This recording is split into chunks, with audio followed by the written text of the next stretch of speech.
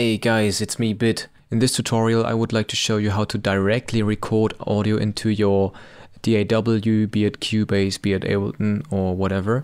And what you need for this is a software. It's called BlackHole. As you can see right now, this is the homepage of BlackHole, and this software is completely free. You can donate if you want, but you don't have to. If you can't afford it, just type your name and your last name here, and then you can get the download link anyway. So if you download this, make sure you install it, and then under your settings tab you can now find under the output tab the whole BlackHole 2 channel. You want to get the 2 channel version, and under the input you can also get this 2 channel version. So let's say you want to make a remix of something, for example from this song here, Bangkok. It's my Spotify profile here, and let's say you want to remix this song, or you want to work with this in Cubase, and therefore you need it, of course. You cannot download it here anywhere on Spotify, and yeah, I'll just show you how to directly record this into your Cubase and have it as an audio file. So you gotta go to your system settings, and on the output tab you gotta select the BlackHole 2 channel. The same you gotta do in Cubase.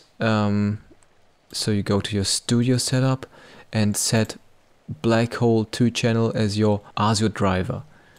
Just press switch, it goes really quick, 2 seconds. Then you create a new track, and on the input you can now select the BlackHole stereo input. And when we press play here on Spotify, without even recording this, you can see that there is a level going on. There's something happening here. So that there is a direct link between your audio on your computer to Cubase. So yeah, now you can just record it and record the whole song, or record just parts of it. And as you can see, there is something happening here. Just looks like it's very silent at the moment, but that's no problem because we can just turn it louder by just normalizing this, for example. And as you can see, there's something going on here, and this is the direct audio from Spotify that has been recorded into Cubase.